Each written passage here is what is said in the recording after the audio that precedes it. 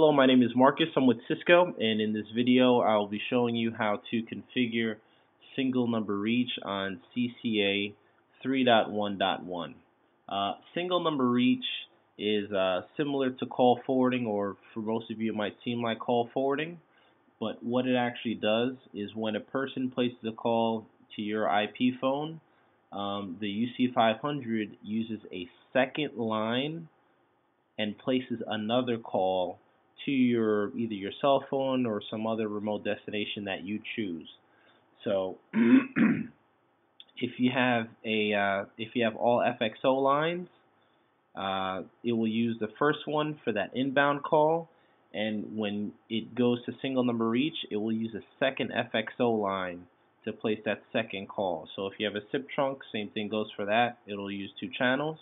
And if you have a PRI, it will use two channels also. So keep that in mind. So if you only have one FXO line, or for your office, you wouldn't be able to use single number reach unless you have like a SIP trunk or a separate PRI. So just keep that in mind. Also, for your incoming dial plan, make sure that your incoming dial plan is set up correctly. So if you have a number that's going directly to your IP phone, just make sure that that's set up right. Just letting you guys know. All right, so I'll let you know how it works. So we'll go to users and phones here.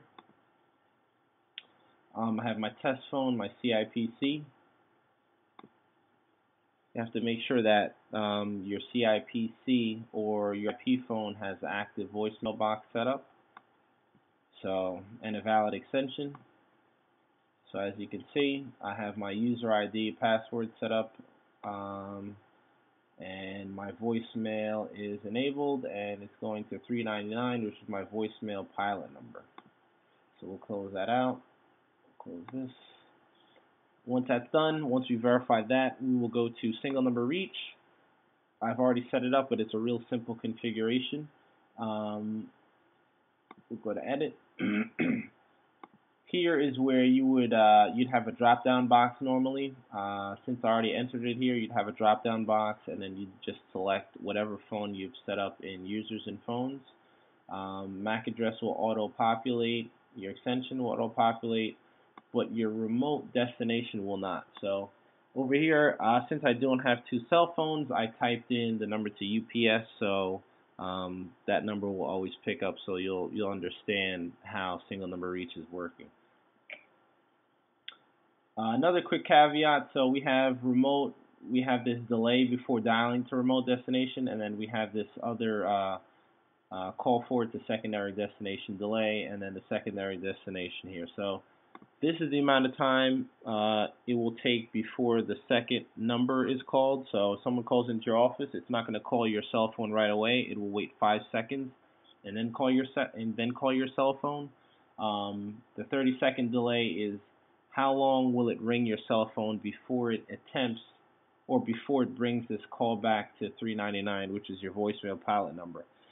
This section here, this 30-second timer and the secondary destination will work only if you have a SIP trunk or a PRI.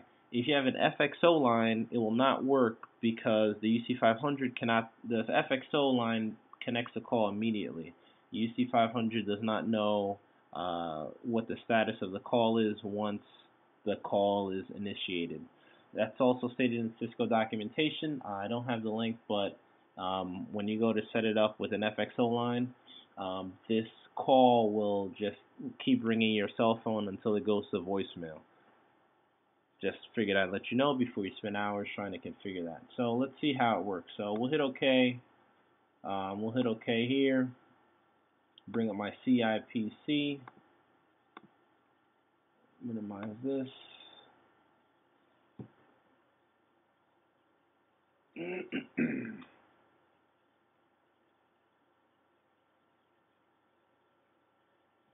Actually, before I show you that, once it's been set up, you're going to have a new key here. It's going to say mobility,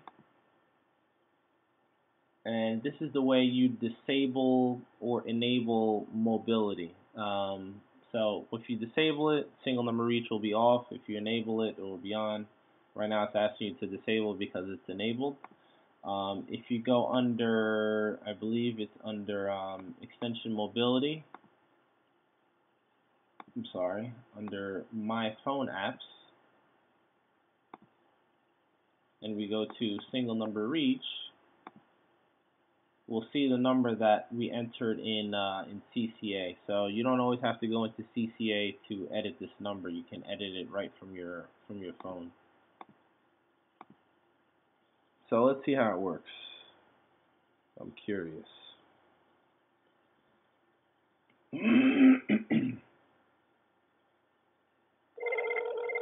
So right now I'm calling CIPC from my cell phone. And UPS should pick up in a second. Thank you for calling UPS. Para continuar en español, oprima el 9. What would you like to do? So as you can see, UPS picked up. My CIPC is still ringing. And right now, the person on the other line is talking to my cell phone. Say if I go back to the office, if I'm on my cell phone, I'll just resume the call. Since the call is resumed, let me mute here. Since the call is resumed, we're off our cell phone, and the cell phone hangs up, and right now we continue the call in the office.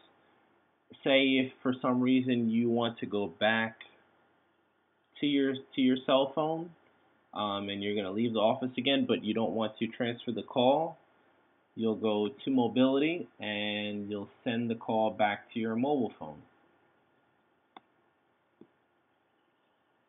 And you will see that the call is now being placed on hold, and UC500 is making a second call.